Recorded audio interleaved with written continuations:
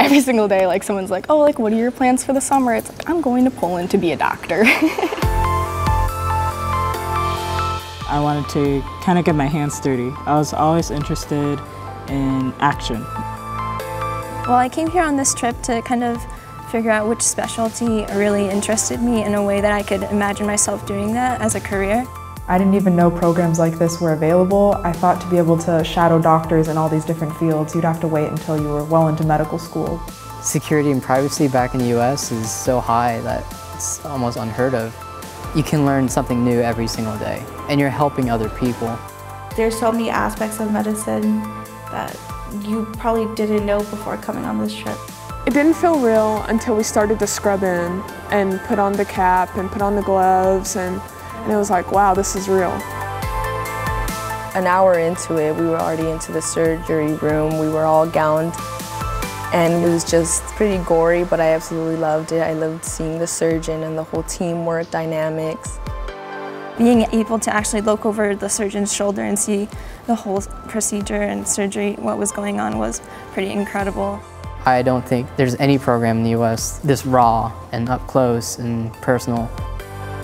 High-paced days. There's something going on like all the time. Biggest thing I'm surprised by is that their hospitals are very similar to ours. Physicians are very friendly to all of us and just want to help us learn the most we can. During the neonatology round, I got to see a bunch of the babies in the intensive care unit. The baby had a brain hemorrhage 2 hours after she was born, but they're still trying their best. Really cool to see all of them having to work together on this tiny little baby that was like the size of the doctor's hand.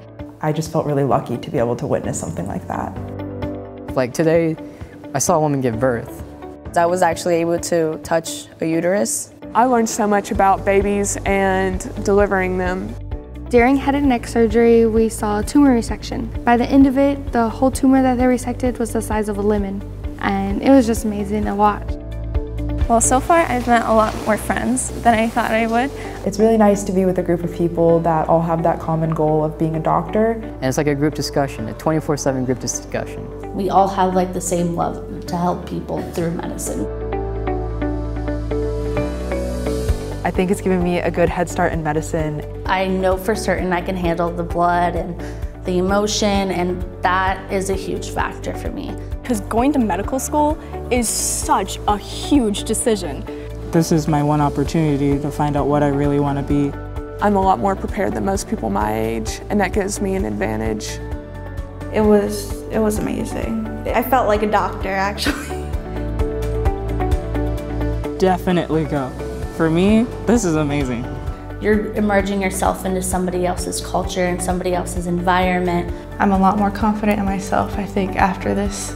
It's made me a lot stronger person.